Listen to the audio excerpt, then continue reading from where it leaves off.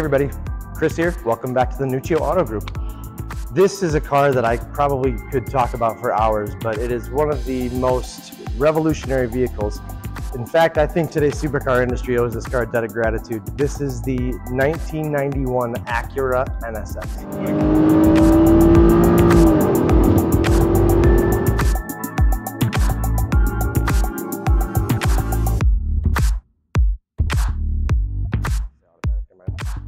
So yes, this is an automatic. Everybody, that's our first question on it. I will tell you this, you have to change your perspective on what this car really is. The manual is a sports car all day long, but you put an automatic in this car and it is a sublime grand tourer for a ton of reasons, and I will show you why. All right, let's take a look at this 91 NSX. This car is totally stock in spectacular condition, spectacular. It is in original condition. Front end here, excellent. Lower chin, excellent. Got a stone chip here. Just going to show you that, but there's very little anything up front here. The paint is fantastic. Got those pop-up headlamps, which we'll show you. Coming down the driver's side, it's fantastic too. We actually got a new set of Yokohamas. I went and found Yokohamas are what they had from the factory, so I wanted to replicate as close to factory as possible. 205/50 R11. I'm sorry, 15 up front. But look at the reflection. I mean, this car is an awesome example of just of the specimen in the breed.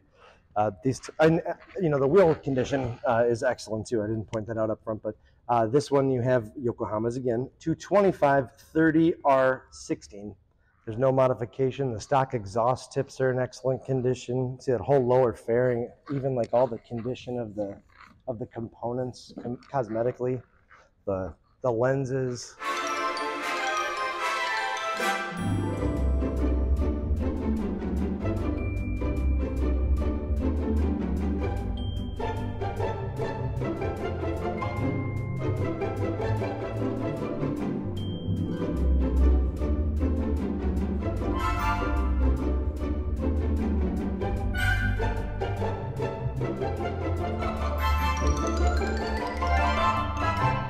We'll come around to the passenger side where you'll see that again, as I always say, there's really not much to talk about because it looks just like the driver's side. But yeah, brand new tires, the wheels are excellent. Look at the reflection of that paint on there. I mean, there's really not a whole lot. And Mark, make sure you get the roof here. You know, this is really how they all came from the factory, but you know, that's excellent. The glass back here that hides the engine, actually, let's take a look at that. Release right here. Open it from the center. And then you've got this, obviously visibility. Engine cover, pop this up.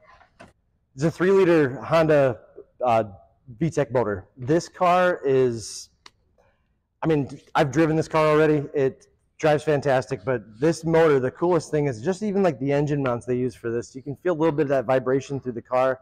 And it's intentional. Definitely adds to the experience. The sound, because this is right behind your ears. You got this intake box here. The intake sound is a little bit intoxicating in here. I love driving these cars. Love it.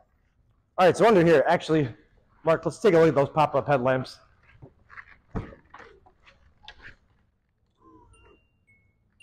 I don't know, man. Kids go nuts for these things these days. But let's also take a look under here. All stock, not compromised, as it left the factory. Got a brand new battery installed by yours truly. But the condition, stickers, paint, welds, all of it is factory. Really no compromise. This is just a beautiful version of this car and a great example of a factory stock NSX. All right, inside, this is such a unique interior. They actually did design this after the F-16 jet fighter because the visibility is really a canopy. So step-in's great, it's pretty wide. Obviously the car's low, but these seats are so comfortable. It is tilt and telescope wheel. You do have 2 different levers for it. So you got a tilt and then a telescope. But the visibility is like nothing else. The wraparound cockpit is nice. All the materials are super high quality, and the drivability of this car, there's really, I'm gonna say it a million times, but there's nothing that really compares to it. The quality, the feel, it's a timeless feel of this car. It just doesn't feel old. It doesn't feel like it's from 1991. This car really did revolutionize the game for Acura and also the rest of the supercar industry. It really birthed the idea that you should be able to drive a supercar every day. I think we should all be able to thank Acura for the Ferrari F355. All right. Well, that old Honda sound, I love that. Well, let's take a ride in one of my absolute favorite cars of all time. Like I said earlier, I know that the automatic is not the most desired transmission combination in this car. Now, legitimately tens of thousands of dollars in value difference between this and the manual. Does that make this car a bad car? Absolutely not. But here's what I'm going to challenge you. Focus on this car being a grand touring car and not a sports car. By grand touring, I mean a car you can jump in and drive and take a nice road trip in. It's comfortable, it's smooth. You have to think of this more as a competitor to the BMW 850 of its day. That was probably the closest competitor you could come up with this car. But it's this particular car is in unbelievable condition, genuinely unbelievable. I mean, here I got the air conditioning on. The automatic cars have power steering, and you can tell I put the camera there because I really wanted to just give the overall feel of how awesome this cockpit is.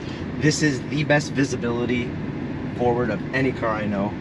They actually, and I'm not making this up, they actually designed this cockpit to be similar to the canopy on a F-16 fighter. True story. But I mean, it's smooth, it's quiet, these seats are so comfortable. I mean, it's a car you really, I'd want to jump in and just drive to California in this thing. The automatic is super stout, but it's robust. Shifts quick but smooth. And let's talk about this. I'm driving an Acura NSX. I mean, that alone is just such a cool thing. Here, I mean, I'm sitting in stop-and-go traffic right now with cold air conditioning on an 88-degree Chicago day. Yeah, don't get me wrong, the auto is different. It's definitely different, but it changes the character of the car. It's a different vehicle. These are so massively different between the transmissions that I could actually see an NSX owner having a manual and an automatic. You know, one for certain occasions. They'll stick when you want to go out and rip some 8,000 RPM shifts. But the auto, when you want to cruise for a long time, go for a date night, loan it to your friend. But my first car was actually a 1991 Honda CRX. And as much as I loved that car, this car is also a 1991, and there's just a little, like, the beeping chime. Like, I remember getting in the car and hearing that. It's the same exact one as my CRX. But the alignment's arrow straight. These cars are kind of known for that. Like, I can literally floor it. Brakes feel awesome. They're super tight. I could slam on them and ABS it right now, but I'm not going to do that. But architecturally and mechanically, I mean, this car literally feels like it would be driven out of the showroom at an Acura store in 1991. 38,000 miles, so it's been driven. It hasn't sat, but that's still exceptionally low miles. It's about 1,000 miles a year from its onset. And when you look at the condition, that makes sense. Red on ivory. What an awesome color combination. So period correct, but most of these were red black, so when you get the light interior, I do personally think this is the preferred combination. It's just so pretty. Cruising along about 60 miles an hour right now. It's quiet. I'm gonna take a cruise on the highway here for a minute. So the performance experience in this car is pretty amazing still. The 3-liter V6 that's behind me, the way Honda engineered this car is the mounting, basically where the engine's mounted, the engine mounts are designed to basically give you a little bit of that engine vibration in here. When I say engine vibration, I mean it's like it's built in, it's part of the experience. It's not a vibration where it's annoying, you just kind of feel a little bit of it. Like the Lamborghini Diablo is a little bit like that. The way those are mounted, you hear and feel the engine, and it's kind of like that. Very cool. The sound, I'll give you a little sound clip here shortly, but 80 miles an hour, this is awesome. The seats are fantastic. There's such little adjustments here, and it doesn't matter. These seats are fantastic. Oh, the Acura Bose system. So this does have the optional CD changer in the trunk, but one thing, and it's an NSX plague, is the speakers in the Bose system. Each door has its own amplifier. They go out, but knowing they go out, they've already been replaced. I demonstrate that, but YouTube flags everything that's copyrighted, so I can't do that. So I'll sing you a song if you like.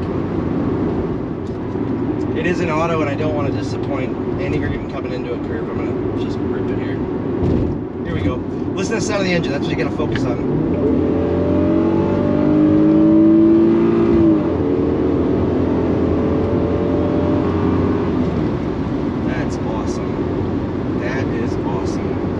Such precise steering, and you get road feedback. I think this is a variable power assist, because right now it doesn't feel like it has power assist, and that's great. I could drive this car all day. I have zero interest in going back to the office right now, and I'm super busy, so I need to, but oh my gosh, I just want to cruise the world with this. Absolutely love it. Well, I wanted to give you a shot like this because I want you to understand the perspective from the driver's seat of this car. The visibility, there's nothing else to compare to it. Look how low that front end is. This car had a lot of first VTEC engine. That's a big, huge deal because almost everybody has variable valve technology now. This is an aluminum space frame car, so it's one of the, this might have been the first aluminum frame car that was built. Super lightweight, obviously, and it's super solid. Obviously, you can't hear anything. There's no squeaks or rattles, even on a bumpy road. But you know, this car's 33 years old, and obviously they're not going to be making anything like this anymore. And the new NSX, as awesome as it is, did not capture the magic of this car. There's an intangible magic when you're in this car. It's the feel, it's the fit. This still smells like a new Acura. This is a phenomenal example of what happens when you put a car in great hands and they take fantastic care of it. I mean, even look at how well conditioned all this is. This is like a padded cover here.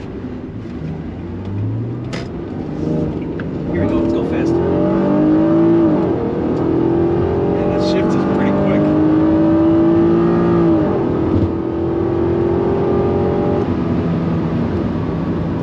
Come on, that's awesome. It still sounds amazing. Look at this. You don't have to steer. Well, for the curves, you do. I don't know. I can't fault this thing at all. Like, literally, there's nothing I can fault on this car. I mean, even the tires. I put brand new Yokohamas on it. Hey, thanks for checking out this 91 NSX with me. Obviously, as you can tell, I really do appreciate this car, and I know that this car is a revolutionary car. Historically. So these cars are really going to always be something that's sought after. When you find a car in original condition like this, I mean, this is remarkable. When I first saw this car, I was blown away at how nice it is. I can't imagine the driving experience in this car was any different than the day it left the dealership. But make sure you check out our website, nuccioautos.com, and you can check out the rest of the stuff on my YouTube channel, which you're seeing right here. So stay tuned with us. We've always got more coming. We'll see you next time.